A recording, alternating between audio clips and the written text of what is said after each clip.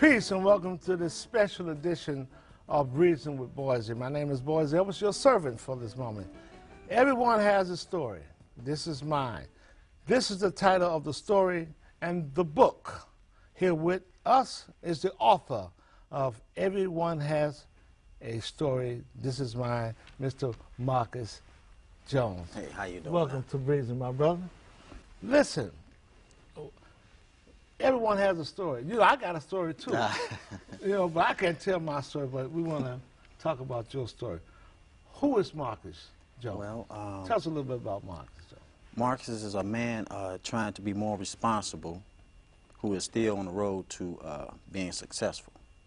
I grew up on the south side of Chicago without a dad. Unfortunately, I had a family who instilled in me good morals.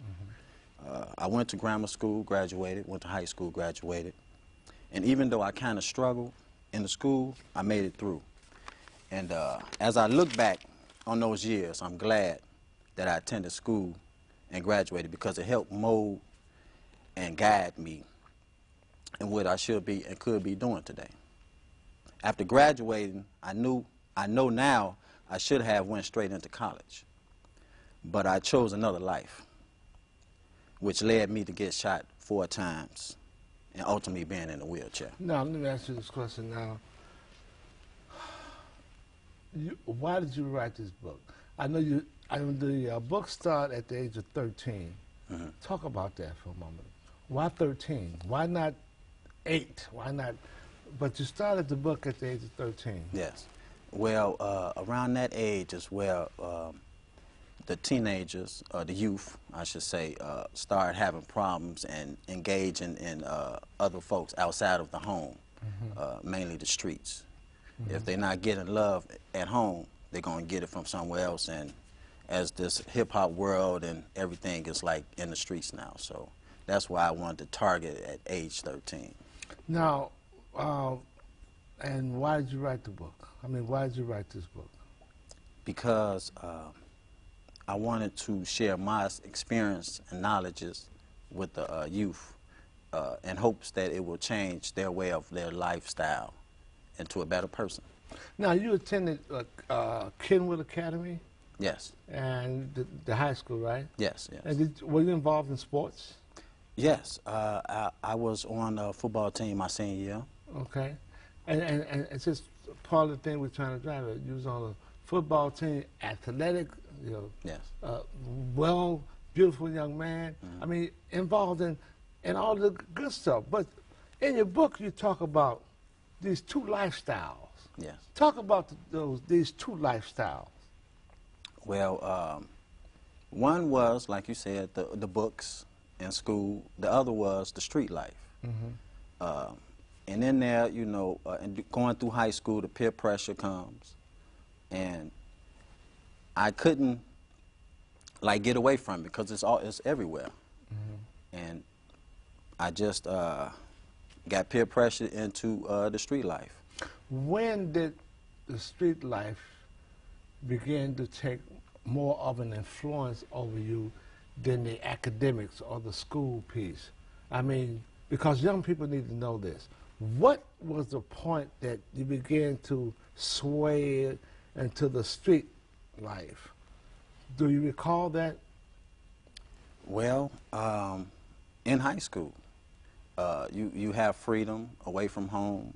There's really not that much guidance from parents, and it tended to sway me in going through high school, my years in high school. When you say guidance from parents, what do you mean? Because, see, people need to know that. Discipline. Discipline. Discipline. A lot of, because of the way society is now, because when I was growing up, we was disciplined.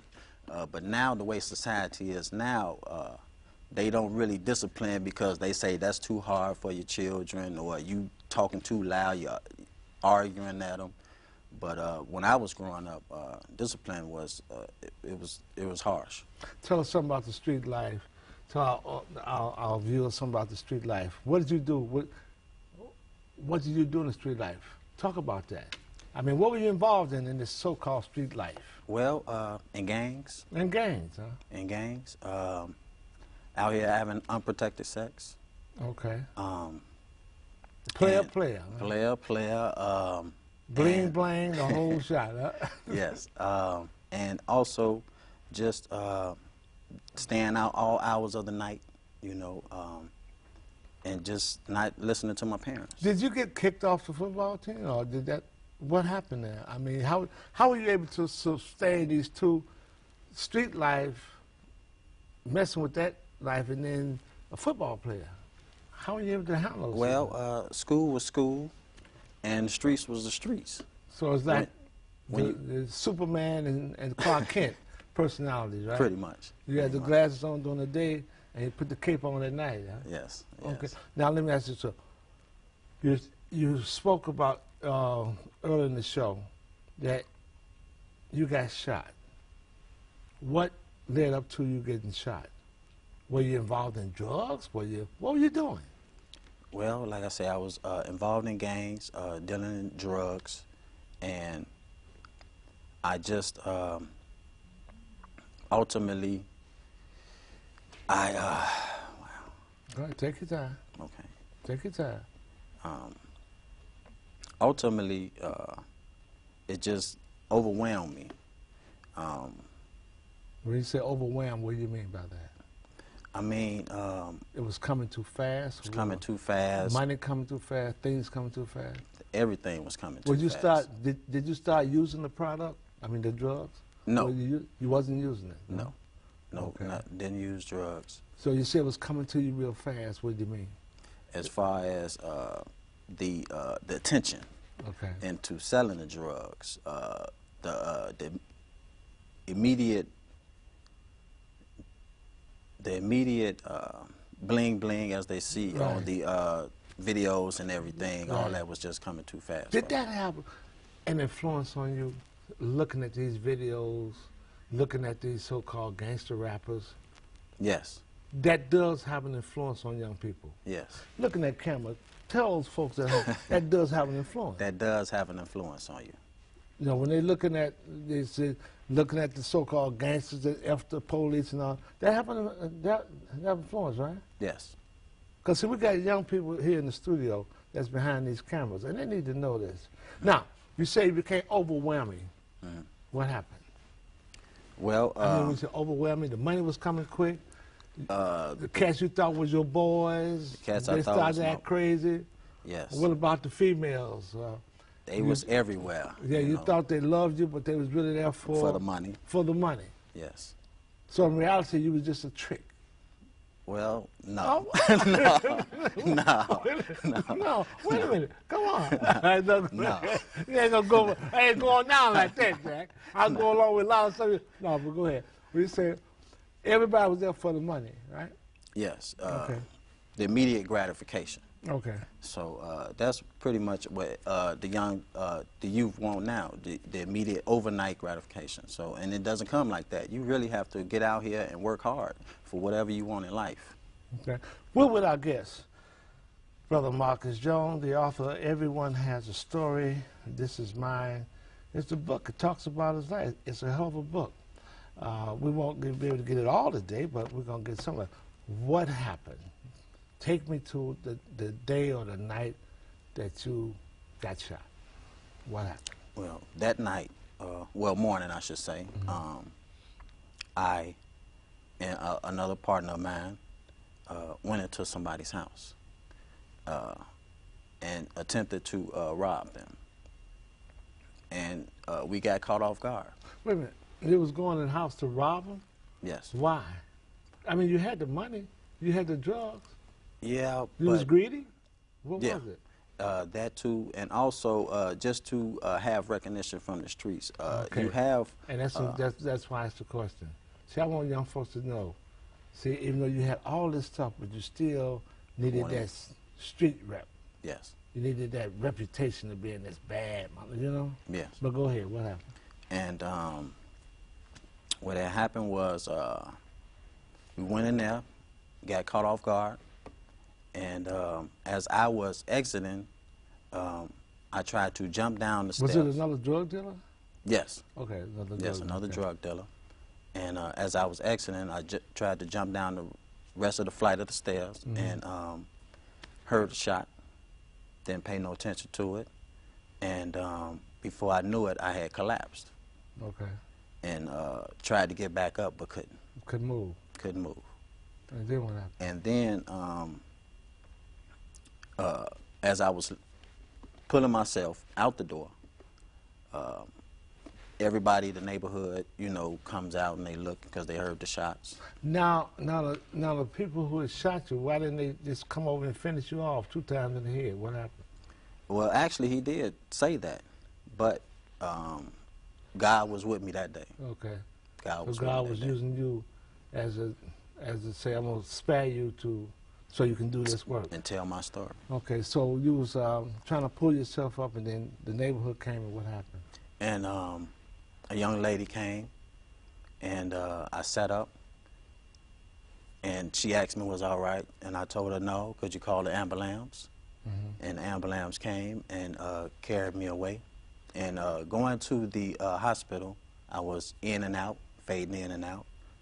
And as I got to the hospital, going to the operating room, and the doctor told me to, you know. You was conscious. I was fading in and out. In and out, unconscious, semi-conscious, in and out. Okay, go ahead. Yes. And the doctor told you? As we get into the operating room, the doctor told me to count down from 10, you know, just like in the movies, you know. And after the operation and everything, I woke up. The doctor told me that I would never be able to walk again. And what did you say? I was stunned. I was in shock.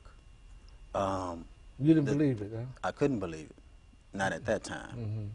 But now, how old were you at the time? At that time, I was 22. 22, okay, go ahead. Yes.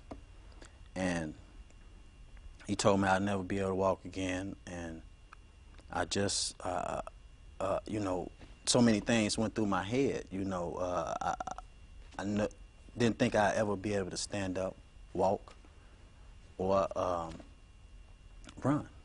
Now, because we're going to have a couple minutes for this segment, and we got to do this again. It's all gone piece. So you couldn't walk, and they still sent you to the county jail. Yes. From the hospital, I went to the county jail, stayed about a month, and from the county hospital, I went to the county jail. And from the county jail, I went to the prison, penitentiary. How much time did you get? They sentenced me to 10 years. They sentenced you to 10 years, and you the one got shot? Yes. Did you shoot anybody? No. So what happened to the guy who shot you? He went to jail. He went to jail, and but he got out before I did. What happened to your partner? I mean, your ride? He, and like most people would have probably would have done, he went in panic and didn't see him. So he never got...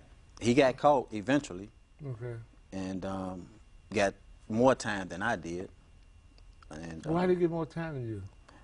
His record or sheet was probably longer than mine. Yeah, his so, sheet, you know, his route sheet was longer from here to State Street, right? Right. Okay. So now it's just it's a good thing for me now because, like I say, I get to share my experience and my knowledge to the youth. Let me say this: we're out of time for this segment, but we're going to bring you back. The book, Everyone Has a Story. This is mine, the author, and a strong brother, Marcus Jones. We got to do this again, my brother. Oh, yes. Listen, this has been Breezn with Boyse. We're going to do this again. Until the next time, peace.